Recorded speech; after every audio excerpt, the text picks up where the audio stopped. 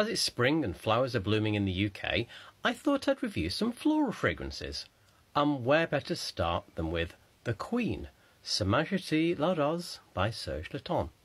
The nose behind this is Christopher Sheldrake, who's done a huge number of things for Serge Lutens.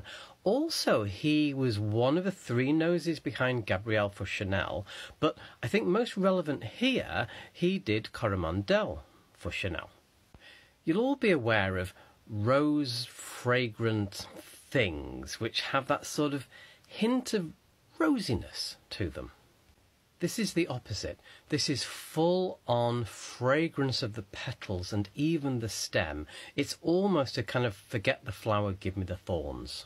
So if you want an intense, almost dark experience of rose, I can't think of a better fragrance.